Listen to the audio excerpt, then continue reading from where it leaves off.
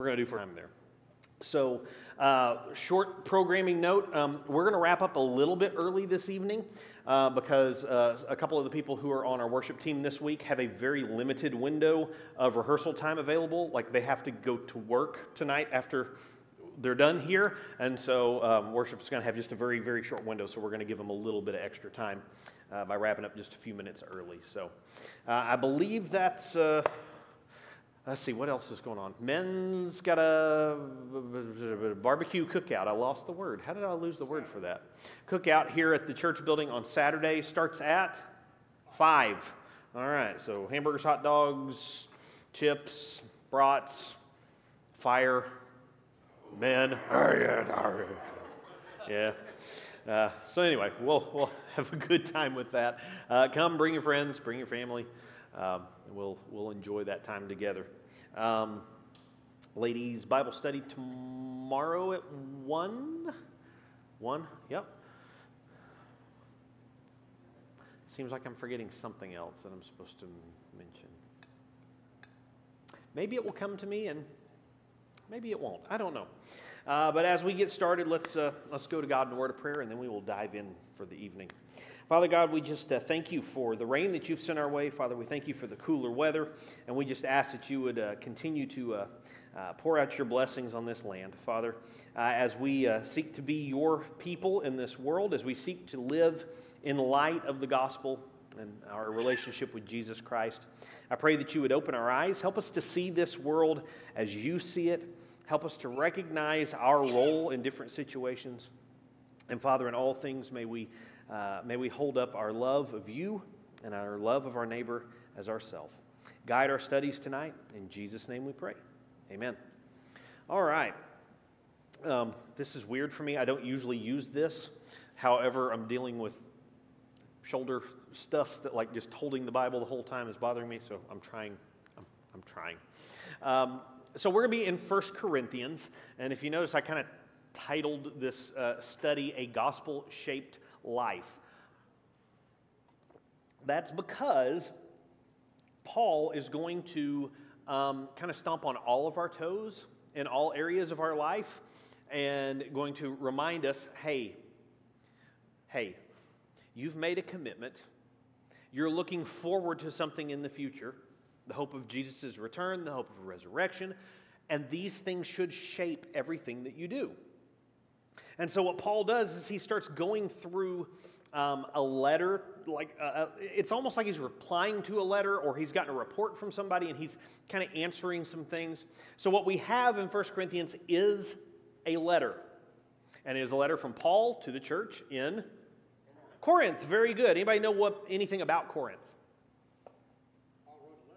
Paul wrote at least 2, 3, 4 probably, if not more. The joke I've said for a long time is we don't really have 1 and 2 Corinthians. We probably have something like 2 and 4 Corinthians. When you kind of read between the lines, you start seeing other communications mentioned that we don't have.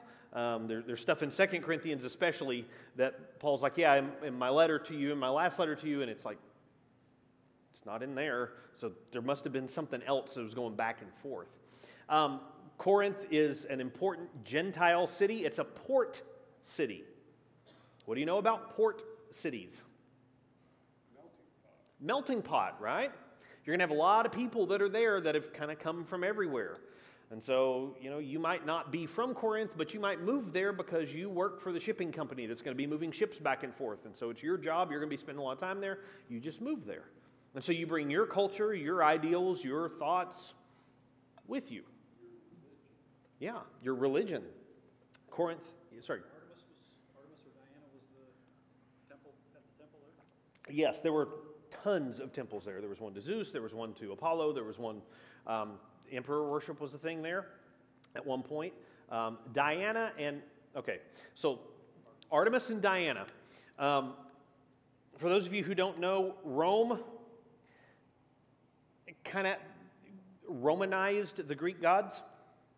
And so you would have gods that's descriptions were very similar. They would do the similar things. It even looked similar, but they would have different names. One a Roman name, one a Greek name. And so the idea between Artemis and Diana, pretty much the same goddess. And anyway, we could run down that rabbit trail. Anybody teach Greek mythology, Roman mythology in school? If so, you could be our Greek or guest lecturer tonight on, or when we come across idolatry to fill us in on all the overlap between them. So it was a very pagan city, lots of worship of other gods there. And so Paul becomes a missionary there. He shows up and he's going to plant a church there. I hadn't planned on doing this, but let's do this real quick. Turn over to Acts, because of course in 1 Corinthians we're going to, go somewhere else to start with. This is kind of how I roll. Acts chapter 18, I think. 18 is in Corinth.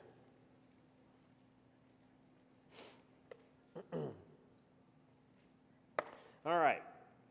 So Paul leaves Athens and goes to Corinth in chapter 18.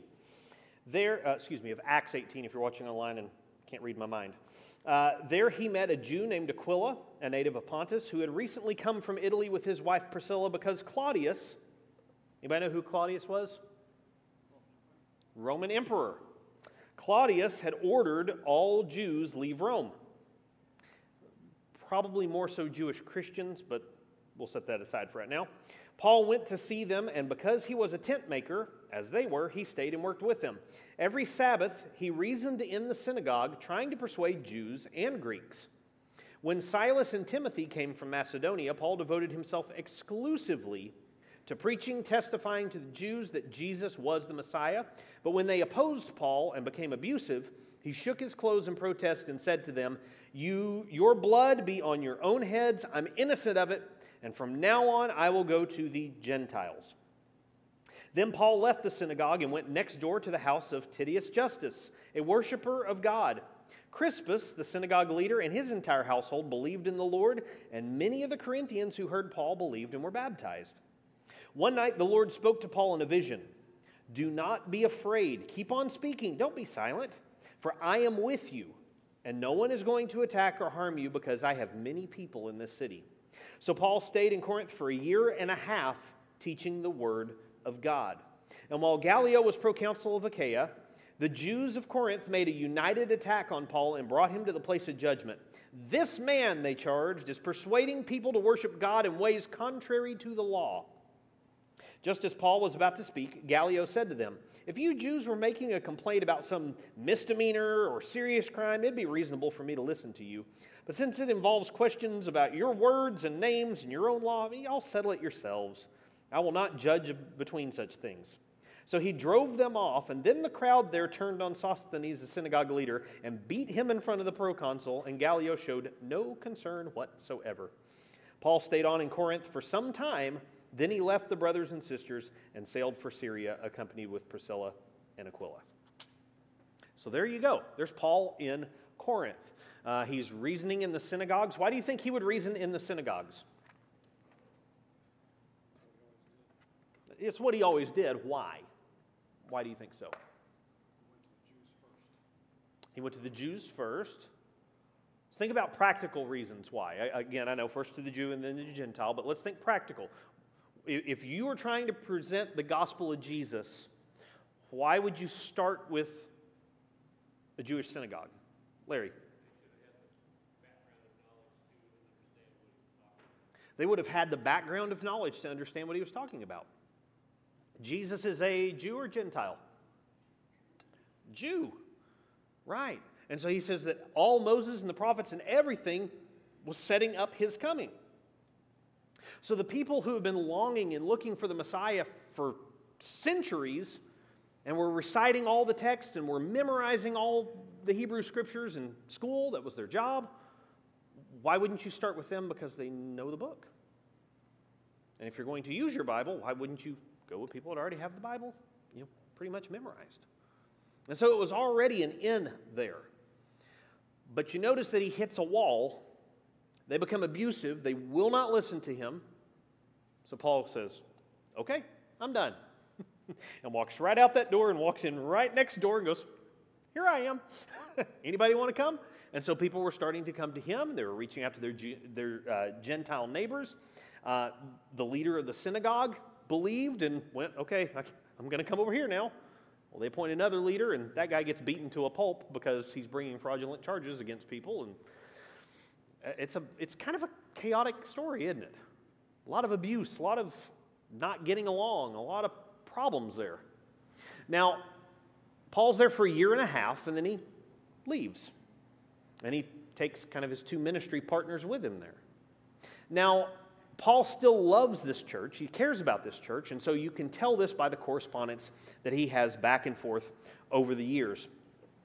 So as Paul is writing this, what he's trying to do is keep the work going in a largely Gentile church. Are there Jews in the church in Corinth?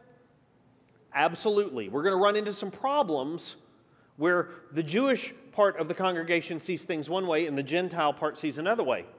And what Paul could do is say, well, you Jewish folks, you go and meet down here. You Gentile folks, you guys go meet down here. And that way, you can wave to each other on the sidewalk, but you guys can have your own separate things and not have to get along. But that's not what he does. That's never what he does. There's time after time where he could split the church apart and say, y'all meet over there, and just, my life will be easier. But he doesn't do that. Instead, he keeps promoting the fact that we are united in Christ Jesus. We are united in a hope of a resurrection in Christ. The same Spirit lives in you and me, regardless of how we grew up. Therefore, we should be loving our neighbor, and that should govern my decision making. So, the letters to the Corinthians stomp on toes a lot because we keep coming back to the point of, well, is it right to do that? And the answer is, it depends.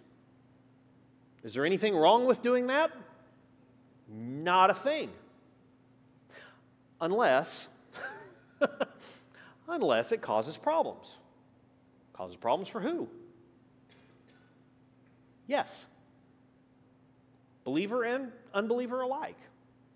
And so Paul's going to get that way with a lot of different topics. 1 Corinthians is a letter. So it's going to have an introduction, it's going to have a closing. But in between that, Paul writes basically 5 essays. And what Paul's doing is he's responding to a problem. He's heard a report, somebody has asked him, somebody has said, he knows something about the situation. And so what he does is he lays out the problem. I've heard it said, or I've heard you say, or about your question, or about whatever the issue it is. He'll deal with the problem, and he'll kind of wrestle with it and try to lay out the argument from it. And then what he does is he takes that problem, and then he says, let's think about the gospel for a minute. And he brings the gospel into line, and he starts talking about, well, what does it mean to live in honoring Christ? What does it mean to love my neighbor who's also honoring Christ? What does it mean to have 2 different opinions on something and yet still both be committed to Christ? How do we do that? And then he'll usually take some kind of example and apply it. Sometimes it's multiple case studies. He'll say, in this case, do that, but in this case, do that. And so what we're supposed to do, since we're not living in Corinth 2,000 years ago, what our job is to look at the principle behind what Paul is saying. Look at his rationale. Why does he want them to do X, Y, or Z? And then look at our world. We might not have the same problem. We might not. I mean, there is not a temple to Artemis down on the corner of 65 and 14 where, temple prostitutes are there. But do we have sexual temptation in this world? No. So while it might not be seen that I'm worshiping a God if I participate in that, might I run into some other problems with that? So what is Paul after, and what are we getting into? So this is just kind of a quick overview of it. If you've got your Bible, if you've got notes and you want to take notes on this, it's divided up into really to 5 sections, with chapter 16 kind of being a greeting and a summary of some of the themes he's got. So the first section is up here on the screen. It's chapters 1 through 4, and the overwhelming theme throughout this is division. People are divided about various things. There's different problems that are causing division. So chapter 1 through 4 is about division. And what we're going to find out pretty quickly is that Paul wants us to realize that we should not be divided because we are one in Christ. We're all going to have the same resurrection. We're all going to spend eternity together. So get to liking each other now. Chapters 5 through 7, it's going to be a lot of stuff about sex. He's going to be dealing with all kinds of different relationships and different problems and different situations. And, is it good? Is it bad? Is it otherwise? How do we navigate this world? And again, we think our world is over-sexualized, and it is. But it's like crazy in Paul's world. Or maybe we should put it this way. Maybe in our world, a little bit more of it is kind of behind closed doors, but it was more out in the open then. I'm just curious, has anybody been to Pompeii? Anybody know what Pompeii is? It's a city in Italy. Part of the Roman Empire. A volcano blew up, kind of covered the city, and pretty much just made it a time capsule. I've never been there. I have family who has been there. But what they tell me is that when you go through there, you'll actually still see people that died there because they have now been turned to stone by the lava that happened, and so they've gone through and they've excavated. You literally see the city as it was left. Guess what is all over Pompeii? On the sidewalks and the doors, on the frames of the houses, on the walls of the buildings, just the city decorations. Think about 4th of July around here. What's everywhere? Fireworks and flags. Guess what was all over Vesuvius? Pornographic images everywhere. You're just walking down the street and, my goodness, there's a gigantic penis on the ground. Okay. And that's common on every street, and it's just how it was. And so again, it's real easy for us to try to go, okay, what we know, what we're thinking of, the world was different. There's a lot of stuff that we would go, oh, you'll never see that today, and we're shocked, but that was daily life in Paul's world. I'm glad we're shocked. I'm glad we go, oh, because Paul's neighbors were like, yeah, who cares? Now, you might start going, wow, isn't the world kind of reverting back to that? I think in a lot of ways, yeah. So chapter 5, 6, and 7, he's dealing with sex in all different kinds of forms, how it breaks down relationships, and how Christ came to restore broken relationships. So what does that mean in light of that? Chapter 8 through 10, we're dealing with a whole lot of stuff around food. Food. Is food controversial?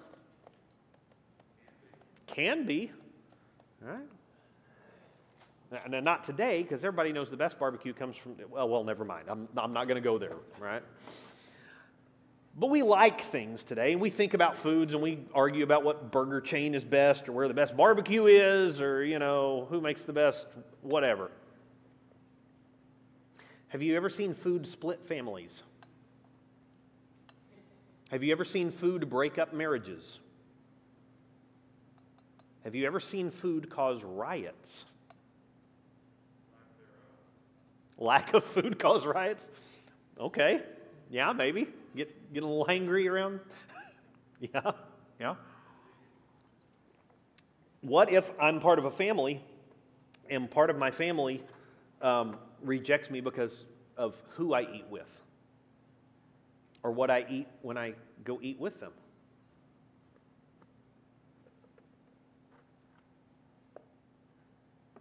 We had breakfast the other day. Well, it's been more than the other day. It's a couple weeks ago, right? Do you remember what I ordered for breakfast? Good. I don't either. But you better be sure that in Paul's world, people be looking going,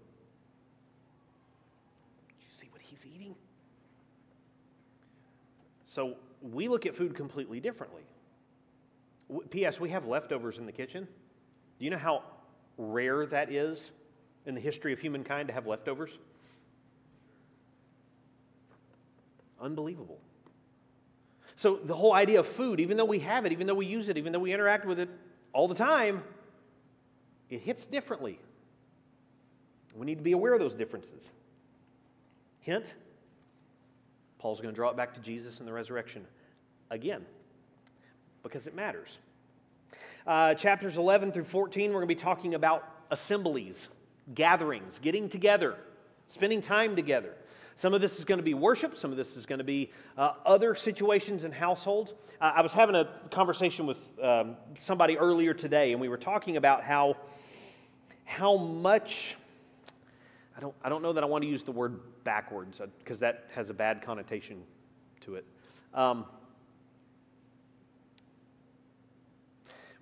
Today, I think in churches, we tend to put our emphasis on the wrong syllables. Our emphasis on the wrong syllables, if you will. And what was paramount in the high point of Paul's church experience was probably what we would call small groups. That was the driving factor. Now, what's the big thing in church schedules in our world?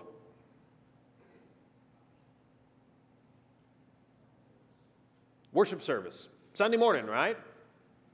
What if Sunday morning was only the 7th in a long line of gatherings, or the 10th, or the 12th, or the 30th in a long line of gatherings throughout the week? Now, it matters. It's important. But if you think about worship as only being something that happens one day a week, you've completely lost Paul's train of thought. Acts chapter 2 tells us that they met in the temple courts daily. So they're doing like the big worship service thing daily. But then they're also gathering together in their homes and breaking bread and singing and praying and devoting themselves to the apostles' teachings. And so what does that look like? Small group. And you're doing that over and over and over and over again, every chance you get. And then you're worshiping in the temple at the times of prayer. If you're in Jerusalem, it's 9 and 3 every day. If you're outside of Jerusalem, what might you do? Synagogue. Synagogue meets every day. Where did you send your kids to school if you were a Jewish Christian? Synagogue. That's where they went to church every day. That's where they learned. And they weren't studying Roman history or, Latin penmanship or anything like that. Guess what they were studying? The Torah. They were learning God's Word. So everything is revolving around that. You're spending time together all the time in all the ways. Now, if it's a problem that's 1 hour a week where I'm having a conflict with somebody, that's bad enough, right? What if I'm having that conflict now 14 to 21 times a week? And because I am a poor slave and there are wealthy people in our congregation that feed us every night, now my food and my sustenance is tied up in the conflict. So does food matter now? Oh, yeah. Does relationships and gathering together in an appropriate way matter now? Yeah. So don't think just Sunday morning when we're reading that. Think life. Think your family. P.S. What did the church call each other? Brother and sister. Why? Because they were family. Chapter 15 is all about resurrection. Here's a hint. Paul does not back down at all on resurrection. Not one bit. You don't believe in it, you don't believe in the gospel, that's not a good place to be. You can't say, I believe in Jesus and I believe in all this sort of stuff and say, oh, he didn't rise from the dead. As Paul's going to say, if you don't believe in the resurrection, then the cross makes absolutely no sense, and therefore your faith is worthless. Which, P.S., he's been hinting at the resurrection all the way through this, and then he gets to his last statement and goes, I'm going to hit this one out of the park. And he doesn't back down. Then chapter 16 comes around, and he talks a little bit about giving. He's kind of just trying to tie up some loose ends about life, about how to love one another.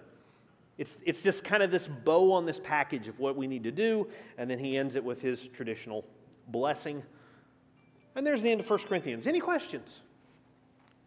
Not that you're an expert in 1 Corinthians at this point. Neither am I, P.S. But that's kind of a 30,000-foot flyover. And so as we get to each one of these sections, again, it's really easy to go, okay, I know exactly what he's talking about. Really try to put yourself back into the world of the videos that we've seen for the past several weeks. Try try to think, what is it like that I'm not going to Harder House to buy brats for the men's get-together. The only place in town that sells meat like that is that temple down the street. Because they're the only ones that have meat like that to sell. So if I have meat and I eat it, is there anything wrong with it? Is there anything wrong with it if I'm eating it in that place? Is there anything wrong with it if I know where it came from? Or if somebody prays before we eat and they pray and dedicate it to a different God? What do I do? And Paul's going to give us some guidance. P.S. What we're going to serve on Saturday is fine. We're going to pray to the appropriate God over the meat. Don't let it freak you out. All right, so let's dive into 1 Corinthians. Chapter 1, verse 1. Paul, called to be an apostle of Christ Jesus by the will of God, and our brother Sosthenes, to the church of God in Corinth, to those sanctified in Christ Jesus and called to be his holy people, together with all those everywhere who call on the name of our Lord Jesus Christ, their Lord and ours. Grace and peace to you from God our Father and the Lord Jesus Christ. So right up at the top of 1 Corinthians, we read who wrote this letter. Who wrote it? And Sosthenes. Very good. Paul and Sosthenes. Again, we always call these the epistles of Paul, and that's right. They're letters written by Paul, and most of them have a co-author. Timothy's a co-author on some of them. Sosthenes is one. Again, Paul is usually working in a group. He often will, at least in the greeting, say, I and my friend Tertius are here, and we're sending you greetings, and greet John Mark as he comes your way. And it's Paul's team. And so he's not saying, I, Paul, he's saying, I, Paul, and. Why do you think he would include another author in the letter?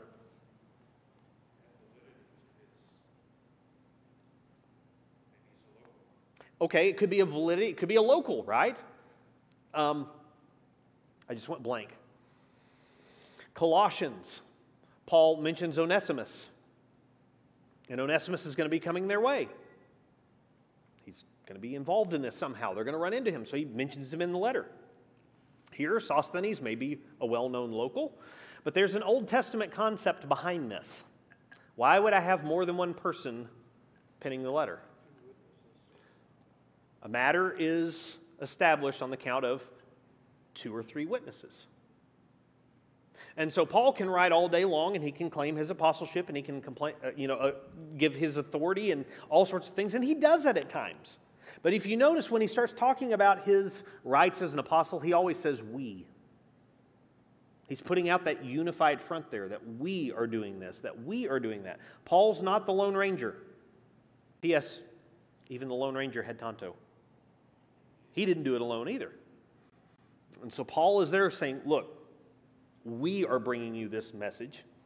It's coming through divine revelation through Paul, but it's being worked out and it's being sent together in a group. And then he gives the traditional Jewish and Greek greeting. If you ever get an email from me and you're like, your email's messed up because there's really funky letters at the bottom of the email. It's Greek, it's grace and peace. Charis kairene. I sign all my emails that way in code.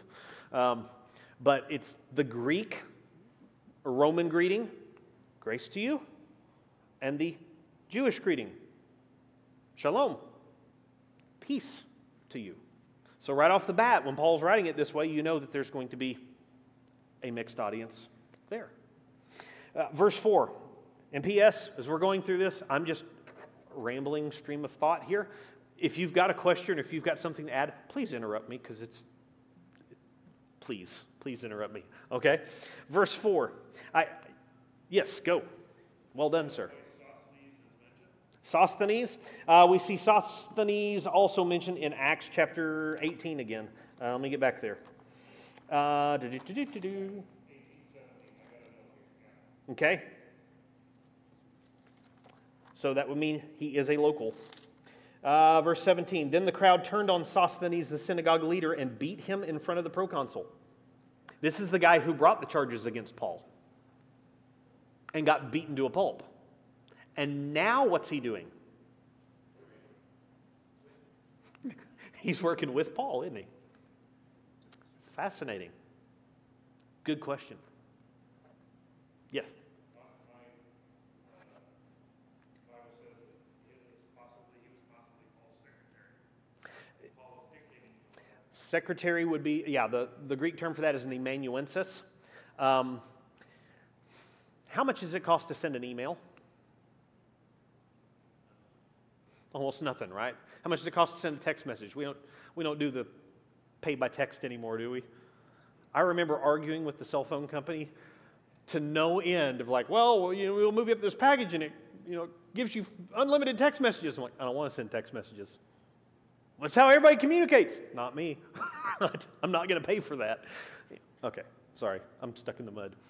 It doesn't cost us much. I mean, the most expensive thing we can do is probably send an overnight letter, and yet I'm pretty sure everybody in the room could send an overnight letter if we had to, right? Okay? What if sending a letter cost you as much as your car or more?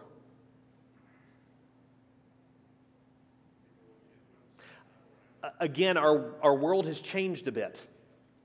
And where it meant that there was no postal service, you're not just going to hand this off to somebody. Somebody's going to have to travel with this. And so now you've got to pay for their travel and their fare and their room and their board and all the things.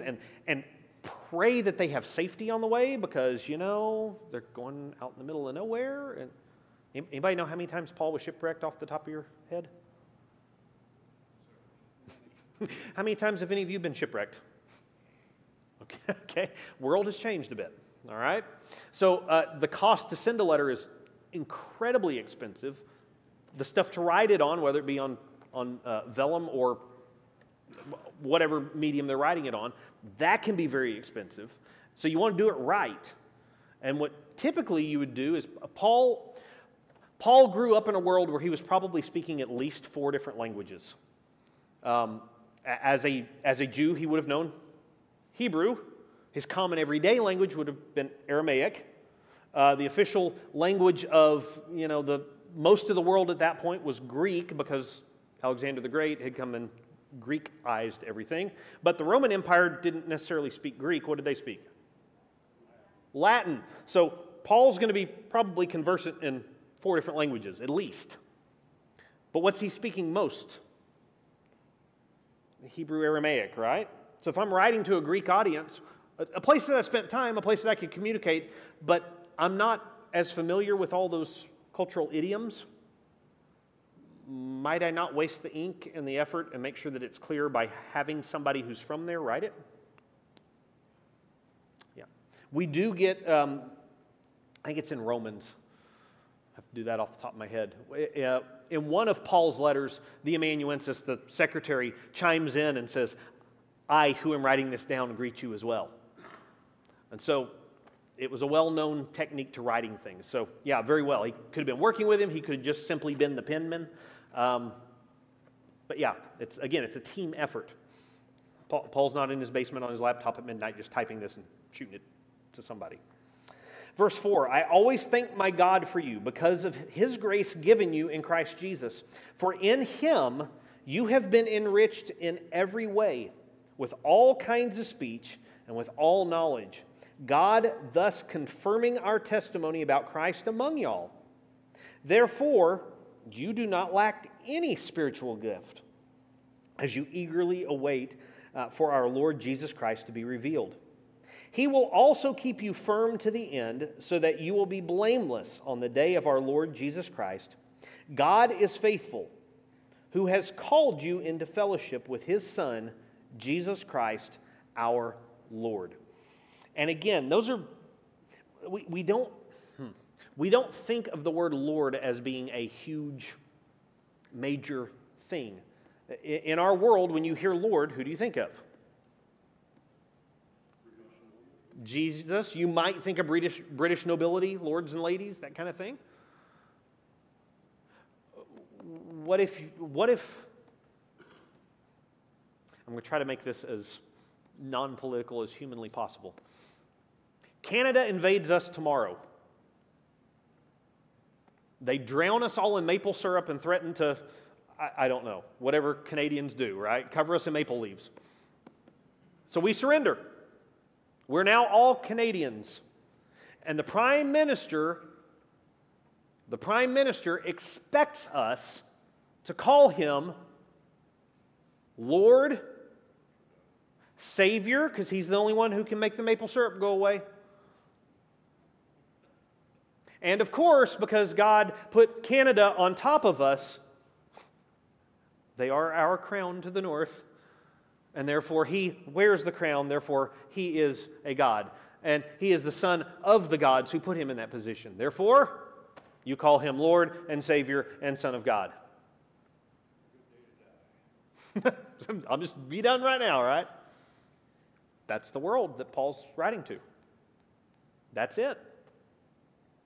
The one who runs everything and controls everything and pays the salaries of the guys standing on the corner with, assault swords. Like they're ready to go. The money you carry does not say, in God we trust. It says, Caesar is Lord. You flip over your coin and there's a picture of Caesar and he's like holding the universe. He is the God that sustains everything, the world as you know it. So he claims. It's the official position of the empire. You want to go against the empire? So again, all this greeting stuff that we're just like, yeah, of course, Jesus. What if this letter falls in the wrong hands between Paul, wherever he is writing this, and Corinth?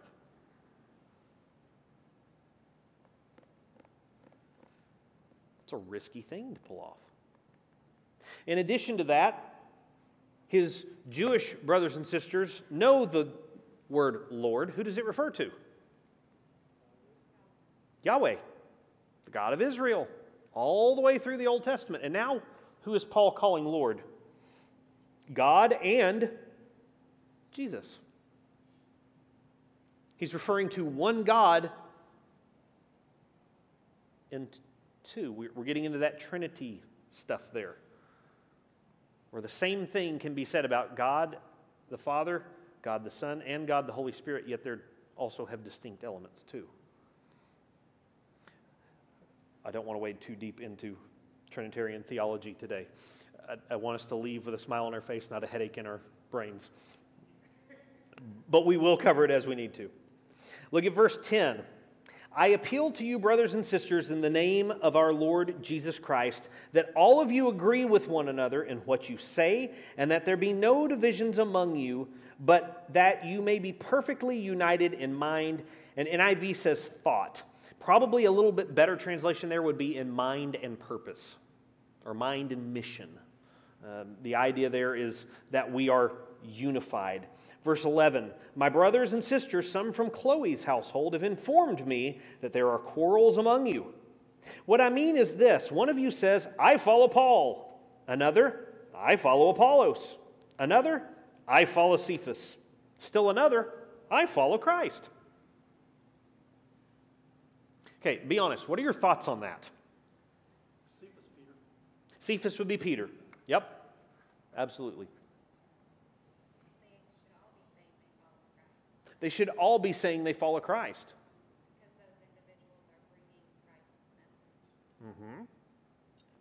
Those individuals are bringing Christ's message, right? Yes, sir.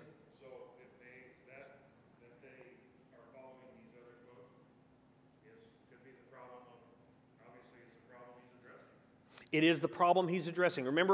Remember how Paul does this. He'll mention the problem, then he's going to bring the gospel in. He's going to talk about what the gospel means for us, and then we're going to start applying it to different areas of our life after that. So the problem here is it's division.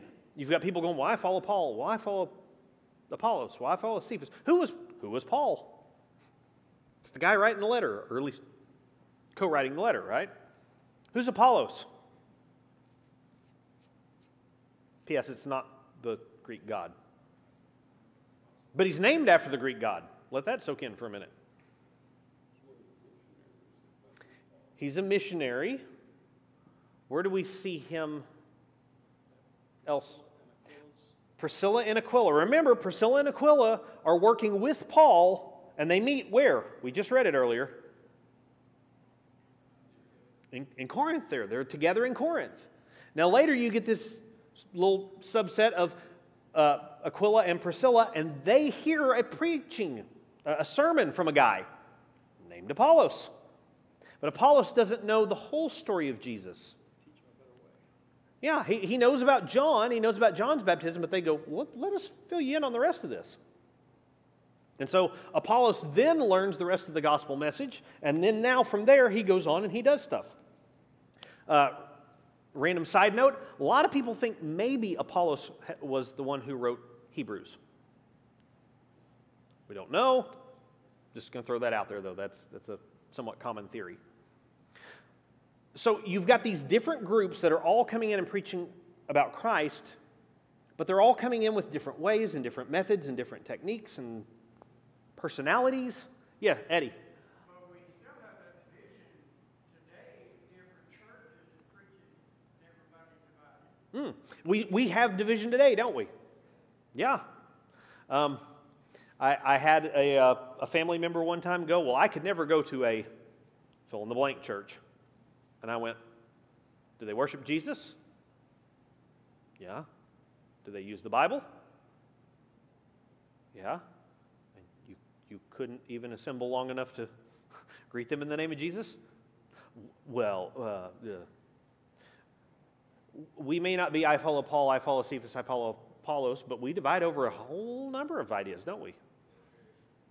Again, denominational distinctives, right? And so, what if, well, let's take Cephas. Peter. Are there any differences between Peter and Paul in the way that they present the gospel? Yeah. There's a big difference at first, right? Because you get in the early chapters of Acts and you've got, like, Paul's already going out and doing the Gentile thing, and Peter's like, you know it's wrong for me to walk in here, right? Now God gets a hold of both of them. And by the time you get to Acts 15, they're both arguing in favor of, hey, let's let the Gentiles in. Like, God's already doing it. Why are we going to argue against it? But they do have their distinctives in ways that they talk about things. So might I like the way that Peter phrases this better than Paul? Might I like the way that this theologian puts it better than this theologian? And now we've got denominational divisions. What about the way that Paul speaks and the way that he paraphrases the story of Jesus versus the way that Apollos paraphrases the story of Jesus? And now we've got different translations, right? You see, the same things that we're dealing with today in a lot of ways are the same things up there. A little church history, by the way. You are at Countryside Christian Church, a non-denominational Christian church. Do you know how that movement got started?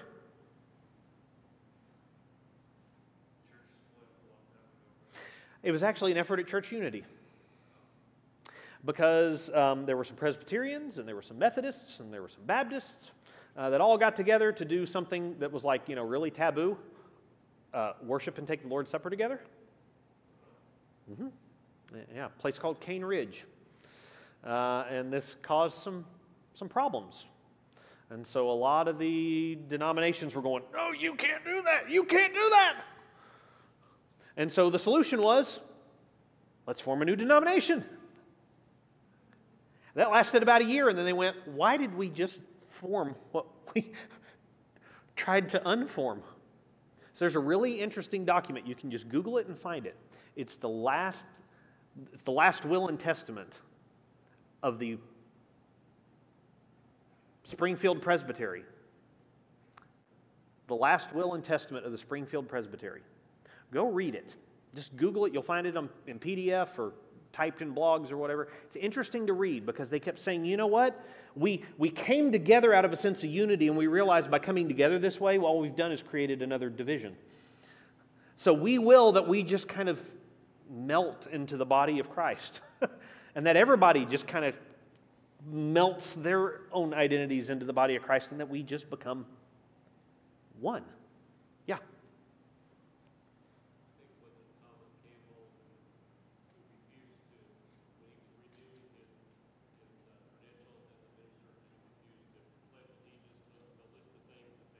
Yeah. He was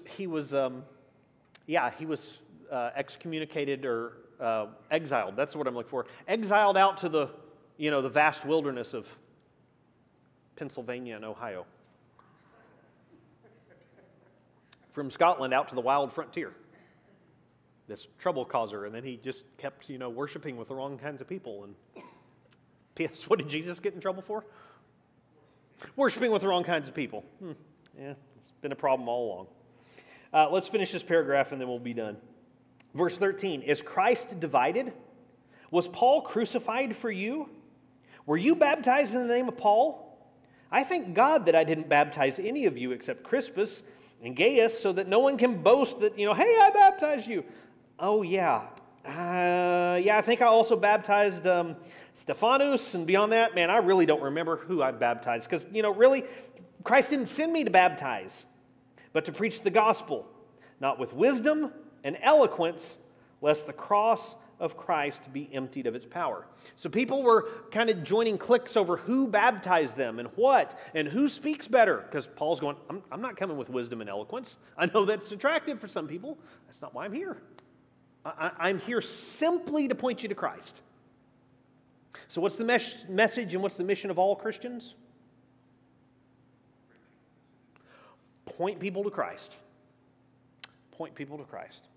Now from here, what Paul's going to do is he's going to start talking about the gospel and why it is foolish to start dividing and causing divisions within the body the way that they're doing.